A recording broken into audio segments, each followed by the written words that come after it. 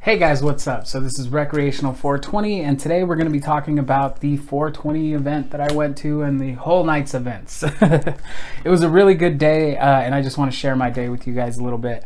I'm sorry before I even start for not taking more video. I don't know why.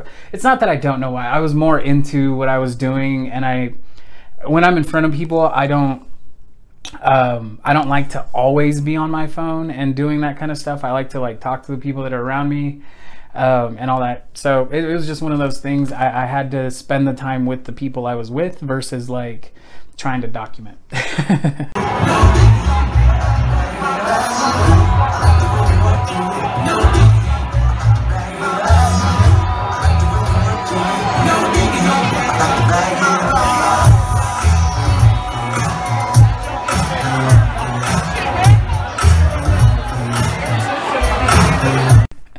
Anyway, so yeah, so 420 was a trip. First thing we did when we first got into Spokane was we went straight to Satori North, picked up our THCA crystals, and I won't go into this much because I'm going to do a review on that product on itself. But yeah, once we did that, we went down over to our hotel room, took a nap.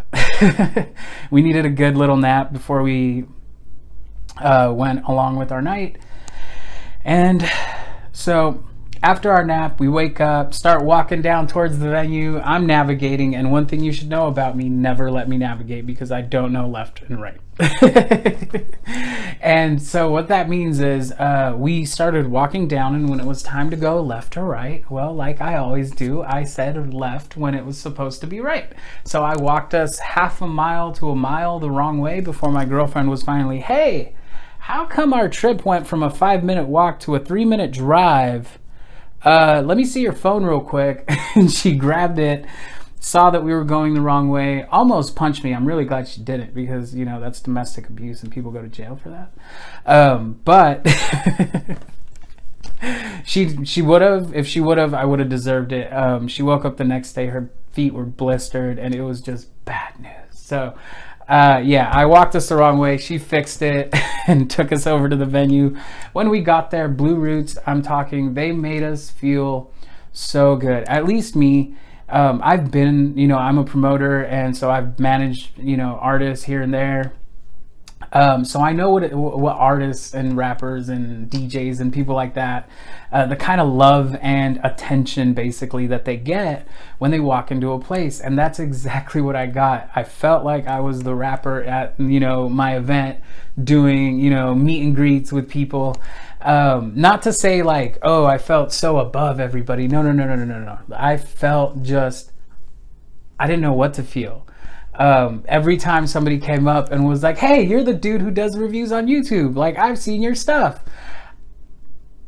was my reaction. I don't know how to handle that other than thank you. I'm just a dude in a room doing reviews, and I'm really happy that people enjoy them.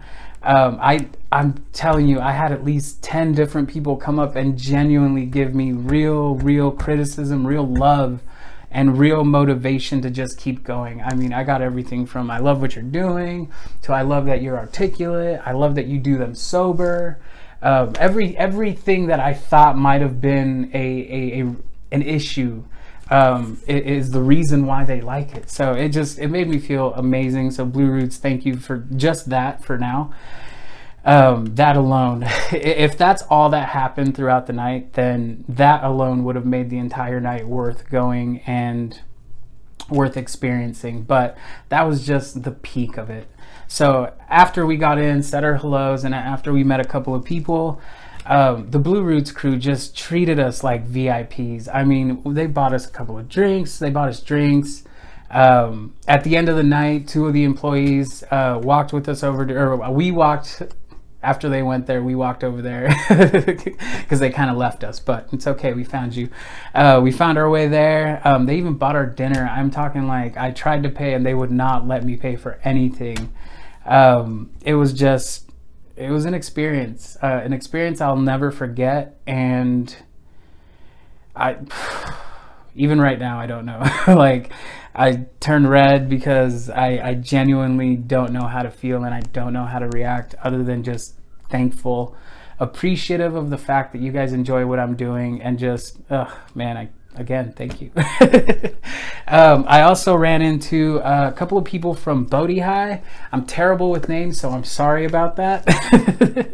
I also met Luis from 420 Growers. The only reason I remember your name is because you liked my picture the next day. And I was like, oh, that's the guy I met. I'm going to remember his name. And there's not a whole lot of brown faces. So whenever I meet one in the industry, I'm going to try to make sure that I meet you and I shake your hand and say hello. Also, one of the people from Lilac City Gardens, the owner of Satori Peace of Mind, the owner of Blue Roots was amazing. Like everybody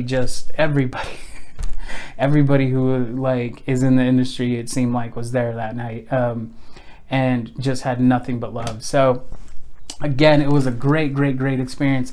So some of the things that panned out or kind of started working, or here, I'll say it this way. So I have a great opportunity, this really dope little series that Blue Roots has been, I guess they've been trying to do this already, and then they saw that what I was doing, and they're gonna kind of allow me to now be the person that they do this through. So that's really cool. We'll be going to their farm here and there, and I'm not going to give you guys too many details. Just know that I'm going to be spending quite a bit of time at Blue Roots' farm, going over their growing, how they make their stuff, and just a couple other things here and there. As you guys know, or if you don't know, I don't like to give a lot of details until I'm actually inside doing something, because if you guys are in business, or if you aren't, one thing you should know, whenever you make plans, there's a good chance that they change. Even if they change just slightly, if you go out and say, hey, I'm going to do A, B, C, and D, and then turns out 2 weeks later that you only got to do A and D, B and C got completely dropped because they were no longer relevant for whatever reason, you leave yourself vulnerable kind of to looking sus, looking like somebody who isn't trustable, or not trustworthy, but just somebody who doesn't necessarily keep their word, or somebody who talks too much and then doesn't deliver. So all of those things are things that I try to avoid. So that's why I'm not going to give you guys too much more detail into that. But I got an offer from them to go do that. Definitely going to take them up on that. I'm going to start working with one of their cooks to do like a cooking section on the channel. Anyway, so I'm really excited about everything that's going to come up. There's a lot of really cool shit that's about to happen. I just can't tell you guys a whole lot of it. But with that, this has been Recreational 420. I'm glad. Thank you for all of you guys who have subbed. If you've taken the time to watch this all the way through, you're the real MVP. But for real, thank you. You're awesome. This has been Recreational 420, and I'll see you guys again soon.